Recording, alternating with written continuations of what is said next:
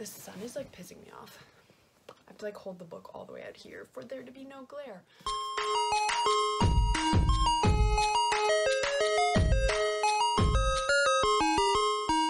Hello and welcome to yet another reading vlog. This time around it is a weekend reading vlog because I was too lazy to film during the week and I'm suddenly having motivation. So it's Friday, October 23rd, 2020 right now, around 12 o'clock. I've been off work for like 3 hours. I start at 7 a.m, finish at 9 a.m, and then go back 3 to 6. I work at an after school, before school program. Besides the point, reading vlog, that's what this is. So we're gonna talk about reading. I am currently reading There Will Come a Darkness by Caddy Rose Poole, and I am like 320 pages in right now, which is like chapter 40 something, and I am not really liking it, honestly. I'm finding it really boring. I am not the biggest fantasy reader, and when I do read fantasy, I need it to be like super addictive and like a story where I don't want to put it down or I just don't care, and that's one of these. Like, I just finished Where Dreams Descend and I was obsessed with that book. I give it a 5 out of 5 stars. Another book that I thought was like super addictive, Crown of Feathers by Nikki Palpatro. I don't know what my like need in fantasy books is, but there's just like certain things that I need the book to have for me to enjoy it, and this just doesn't have it. I honestly don't even really know what this book is about,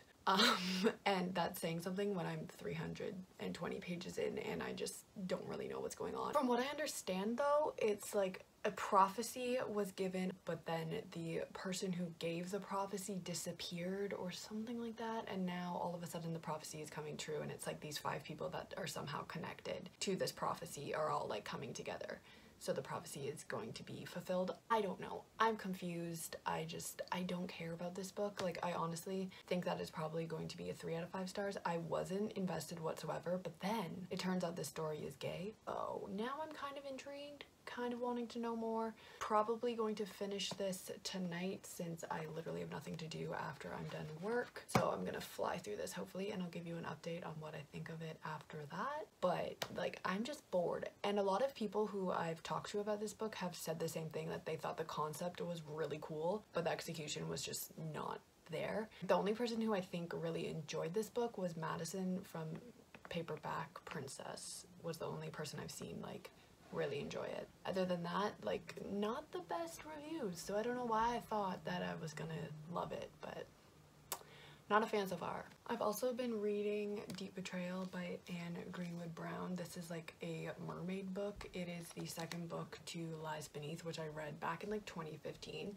So I'm only like 60 pages in, literally 60 pages in, and I'm just trying to like figure out who the characters are again and like what happened in the first book, because I honestly don't remember since it was in 2015. All I know is that it's killer mermaids. I also don't think I really enjoyed the first book that much. I think I gave it a 3 out of 5 stars, and usually when I give a book 3 stars or less, I like get rid of it in an on-haul, but I have the 3 books in the trilogy. I think I just didn't want to get rid of the first book when I still have the other 2 books, but I'm probably gonna end up reading this one and then the 3rd book and just get rid of the whole trilogy. All I remember from the first book is that it's killer mermaids and that the main merman guy was super creepy and I didn't like him, and he like stalked the girl, and that's all I can remember. I was not a fan. Why I kept the 2nd and 3rd book, I don't know, probably just because I have it on my shelf and I can't get rid of things without reading them because I'm weird that way. But yeah, so 60 pages into this, I'm probably gonna read more of it once I'm done this one. The reason I'm reading this one is because I have the 2nd book on NetGalley arc widget thing, so I need to read the first one obviously to read the 2nd one, but like, I'm honestly like not loving it, like I said. So yeah, that's the plan. This one, then this one.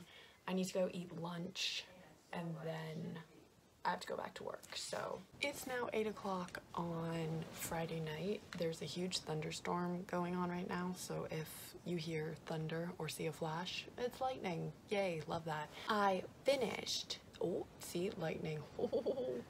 So I finished There Will Come a Darkness like 10 minutes ago, and I gave it a 3 out of 5 stars. Like I said in the previous clips, it was just missing what I like in a fantasy. Not that I know what the quality is that I like in a fantasy, I just need them to be addictive and not making me want to put it down, but this one I just didn't care about the characters, I didn't care about the story, I didn't care about like anything, so I thought it was like super average, so I gave it 3 out of 5 stars. But I'm going to start more of Deep Betrayal because, you know, it's pouring, so there's not really much else to do this time around. Hi, Mom. Hi. What you doing? Vlogging. You're vlogging. Always coming up to say we love a good thunderstorm, don't we? So I'm going to just be reading The Deep Betrayal for the rest of the night until like 10 o'clock when I go to bed because I'm an old lady and I'm tired. But I'm like on page 77. Not a lot is happening. I can't really talk about what's happening because it's the second book in a series. So just know I still don't like this series. It's now Saturday and I got something super exciting in the mail yesterday that I wanted to share with you guys because it has a super fun giveaway for you guys as well. But I got a box that says the Maverick on my front porch and it has a bunch of goodies inside, so I figured I would unbox it for you guys and then talk about a giveaway that the author of The Maverick is hosting on my channel, which is super exciting, so stay tuned for that if you're interested. I know I am because the book sounds really good. Okay, so I'll just open it up for you guys. It has a cute little ribbon that says The Maverick on it and it says thank you with confetti paper, super exciting. I'll talk about the book first because the box has a bunch of like little goodies in it that, you know, don't really make sense unless you see what the book is. So the book is The Maverick by Jennifer Valenti. This is the first book in a series of 7, so there's a lot more if you like this book. This is her debut novel. It's about a girl named Jane who is looking to get into the tech industry. She ends up getting her big break in a company and she is invited to their holiday party. She thinks that this is her chance to, you know, make it big in the company, and then she ends up in the hotel room with the CEO of the company named Peter, and a drunken misunderstanding leads to a very brutal, violent sexual assault, and it's her dealing with that. All 7 books are very strongly related to the Me Too movement, so I'm very intrigued by this. I think it's gonna be really good. I think that it's her like getting revenge on this Peter guy. I'm not 100% sure, obviously, because I haven't read the book yet, but I'm really freaking excited to read the book, which actually leads me to a super exciting announcement for all of you guys. I'm actually hosting a giveaway on this channel for a signed copy of The Maverick from the author. If you are interested, I will leave all the information down below on what you guys need to do in order to enter. There's only 3 requirements. 1, you need to follow the author on Instagram. I'll leave it down below. Sign up for her newsletter. I'll also leave that link down below. And then you need to follow me or subscribe to me on this channel and head on over to my Twitter, retweet that tweet, and follow me there. That's it. So sign up for the newsletter, follow the Instagram, follow me on Twitter, retweet that tweet, and subscribe down below, and you can win a copy of The Maverick for yourself, which I, like I said, think sounds really, really freaking cool. So I definitely recommend you enter this giveaway ASAP. I think that I'm going to have the giveaway open until like December 1st because I need to give the winner to the publisher by December 7th. So December 1st, 11:59, this giveaway is going to be over, so definitely head on over to my Twitter, retweet that tweet so that you can enter. And now to unbox the rest of the box, which again I am so excited about. So the first thing that came in the package was like this little cute purple polka dot container, which we all know I'm a big fan of purple, so I was really excited. Everything in this box is purple, so I'm assuming that that's just because, you know, the book is also purple, but I'm gonna pretend that it's because the author knew I really like purple. But the first thing that came in the little purple package were I Love New York coasters. There's 4 of them. And then on the back side it says The Maverick, book 1. I'm still like shocked that there is 7 books in this series. I'm really hoping that this first one is amazing so that I, you know, can freaking love the rest of the 6 books in the series. The next thing in the box was a postcard and a little information card that basically explains that the author wants us to write what we stand for, and they're going to feature it in the world premiere of the Jane Valenti series trailer next March, and we have to mail this back to the author for that to be included, which is a really cool thing for them to include, I think. It also comes with 4 character cards for, I'm assuming, characters in this book, and it says their superpower, their background, their hometown, and a quote from the Maverick. There's postcards for Aaron, Allie, Carmen, and Jane. There's a hacker, a defender, an executioner, and a spy. So I mean, that sounds really interesting. I assumed that it was going to be like a modern story, but if there's spies and executioners, I'm here for it. I hope men get executed. Is that bad to say on the internet? I don't know. I'm here for it though. Then there is another package which includes some sticky notes, a sticker, and a lot of bookmarks which have the characters' names on the back again, so I guess you can pick your favorite, and then a fancy bookmark that also has the characters' names on the back, which I am a big fan of tassel bookmarks. It's also signed by the author, so that's really cool. And the next thing in the box was a notebook. It says the Jane Valenti series. It also comes with a pen that also says the Jane Valenti series. I am a big fan of notebooks. It's just like a regular lined paper one. I write in notebooks all the time for my diary. Yes, I am 24 and have a diary, okay? I just like to look back on my life. Reading my diaries from when I was like 8 years old is the funniest thing to me. So now I have another one that I can fill up, which is awesome because I can never have too many of them. And then the last 3 things are 3 little packages. The purple one will go with first because why not? Purple's the best color, so that's what we're going with. But it has 2 different loose leaf tea packages. The one is red raspberry, the second is orange pekoe. I don't drink tea, so I'm going to end up giving this to my friend Abby, who you guys have all seen. None of you care what I'm doing with this, but I'm gonna give it to her for Christmas. Last year I gave her like a loose leaf tea strainer thing, so anytime I get these in the mail, because a lot of bookish things always send tea, I always end up giving them to her because she's gonna use them and I'm not. Then the next package is a little blue bag. It has a bracelet inside that says just breathe, and it has a little note that goes with it about anxiety disorders, and it talks about how if you're feeling anxious then you can look down at this bracelet and just breathe. So I think that's actually like a really cool thing. I'm hoping that the book has anxiety rep in it, if they're talking about, you know, anxiety disorders in a card. That makes me think that there's gonna be some representation, which we love on this channel. And then the final one that I am probably the most excited about is this little bag that has the Maverick candle in it, and it smells so freaking good, and it has like some dead flowers on top. But it's orange and lavender scent. There's also another one that I guess you could have got that was honeysuckle and rose. I'm a big fan of orange and I'm a big fan of lavender, so I'm excited about it. And then it also came with some matches that says thank you, love, Jen, which I think like this box was so cute, and honestly a lot of thought was put into it. Like I said, there's a giveaway going on down below. Definitely check it out if you are interested in getting your own copy of the Maverick. I highly recommend it, even though I haven't read it yet, just based off of this box. I'm really hoping it's a good time, so go down below, link in the description, go retweet that tweet so you can win your own. Also, just want to say thank you to Jen for sending me this box. Like, I was just expecting a book, so to have all these goodies to get to play around with is really exciting, so thank you so much. Link down in the description. Get that giveaway going. I guess I should tell you like my reading plans for the day. So I'm still reading Deep Betrayal. I am like 170 pages in. There's 333 pages, so I'm halfway through. The goal is to finish this book by the end of the day.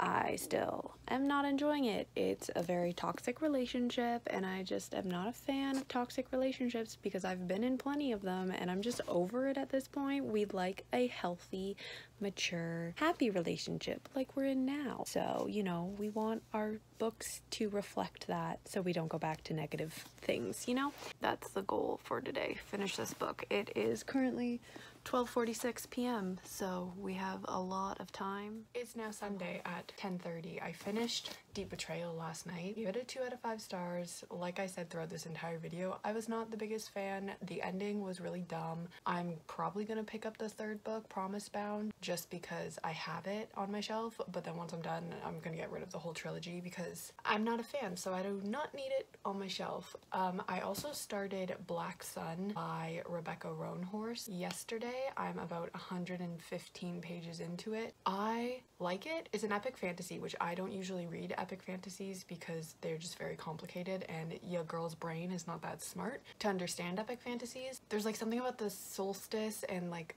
the moon or the sun or something that are happening on the same day, and like that means that danger's coming, and there's a blind dude who is like a descendant of a crow or something, or he's gonna turn into a crow god, and then there's a sun priestess and they're like gonna battle, something like that. There's also a mermaid. Honestly, I don't know what is happening. My brain is too small for epic fantasies, and everybody freaking loves this book, and I'm just sitting here so confused with what's happening. So I just feel like epic fantasies are not for me, but everybody gives this book 5 out of 5 stars. The morning is going to be for reading Black Sun, and then at 12 I'm going to go see Will. I don't know what we're doing. He's going to be working midnights, which means he's going to be sleeping most of the day, so a lot of reading is going to get done next week, so maybe a reading vlog will happen. Next week's my birthday as well, on October 29th, so I'm really excited. Hi. Hi. Why are you crying? Because there was a corgi. It was a corgi mix. You're so fluffy. You're so fluffy, I'm gonna die. That's what Jay thinks every time she sees a corgi. It's so cute. What are we doing? Walking. Where are we walking? Oh, fuck. We're walking in the Apps Mill Conservation Area. I'll go for a quick walk, look at all the fall colors, and then make Jay not cry anymore. So cute. Oh, look, engagement photos. Okay, say bye. Bye. Doing? We're stomping through folklore. And for the people who don't know what that is? Everybody knows who Taylor Swift is. Yeah, but they don't know who folklore is. Oh, well, folklore is Taylor Swift's new album, and she's in the forest. Yeah. Wow, you're the most beautiful thing in this whole forest.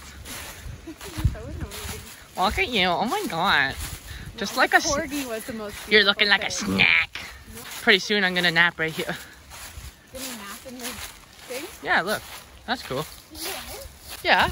Really? Just don't get dirty, because then I won't hear the end of you getting your sweater all dirty.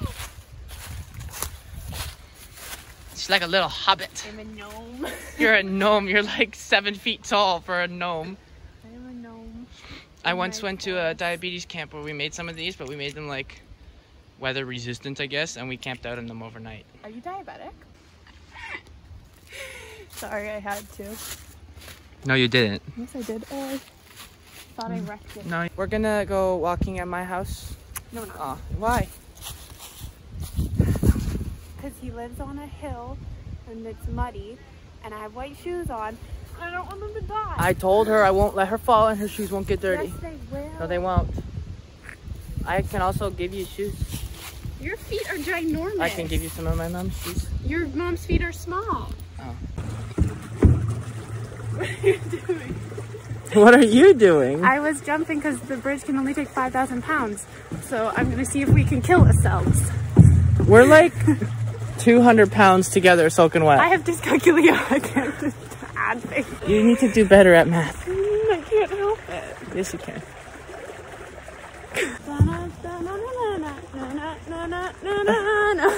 Where did all this energy suddenly come from? What song is that? Pop Goes Weasel. Ah! The fact that I had to sing it extra. What you doing? Making it make noise. Do it. I'm not doing it now. I broke it. You broke the tree? Yeah. Oh no. No, it went. What was it doing? It doesn't do it anymore. Well, because you broke it. I know. Don't you dare cross that bridge. Why? Because I'm not fishing you out of the river. Don't do it. So she does it.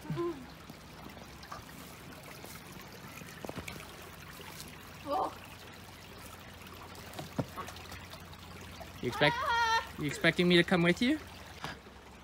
I'm good. I'm good. Ooh, that one was a little wobbly.